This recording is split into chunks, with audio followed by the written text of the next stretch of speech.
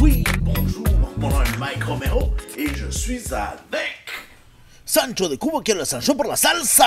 Yes sir! Yes sir. On est là pour un autre unboxing, celui de la Lions of Collectors. Yes!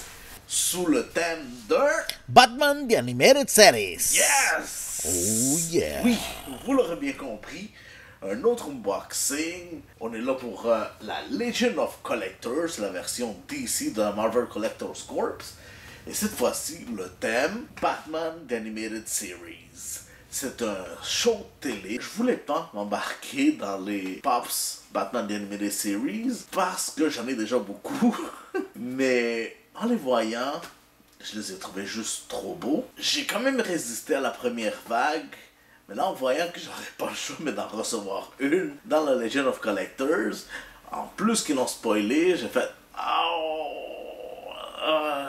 Et en plus, en San Diego Comic Con, ils ont sorti une autre pop, Man Bat. En voyant la deuxième vague, j'ai juste craqué, j'ai commencé à les acheter, voilà. On passe à l'unboxing.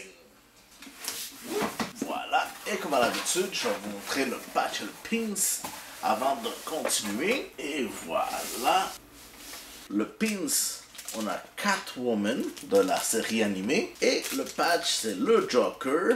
Très très bien, je suis très content. Continuons. Donc je vous montre ce qu'il y a à l'intérieur avant de continuer. Et voilà, donc il y a le comics. On va commencer avec le comics.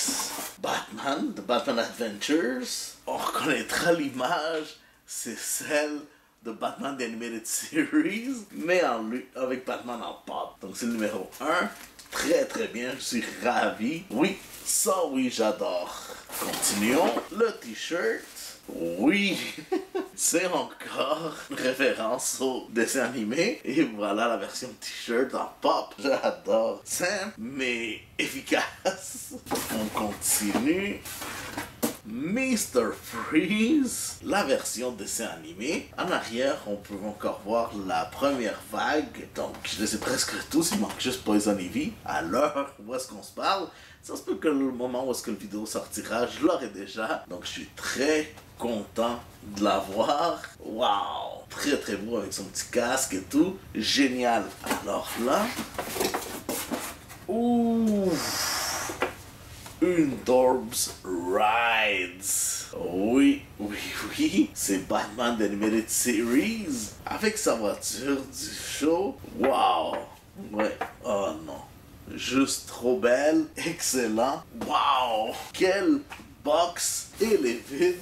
Mais quelle box. C'est incroyable. Voilà. C'était l'unboxing de la DC Legion of Collectors. Donc, je veux savoir, vous, qu'est-ce qui vous a le plus plu dans la box? Moi, personnellement, c'est la pop. Juste trop belle avec son petit casque, ses yeux rouges et tout. Mais, belle Dorbs Ride comme ça, avec la voiture du show. Wow, du solide. Bien sûr, on aurait aussi le patch et le pins. Et le comics, sans oublier le t-shirt. Donc, dites-nous-le dans les commentaires, ça nous intéresse. Et si vous avez aimé ce que vous avez vu, lâchez un pouce bleu, souscrivez-vous si ce n'est pas déjà fait. Et si c'est fait, partagez la vidéo pour aller chercher plus de souscripteurs. Je vous rappelle qu'à 300, je vous offre une boîte de ce calibre. Et encore une fois, je vous remercie d'avoir regardé. Je vous dis à la prochaine. Ciao!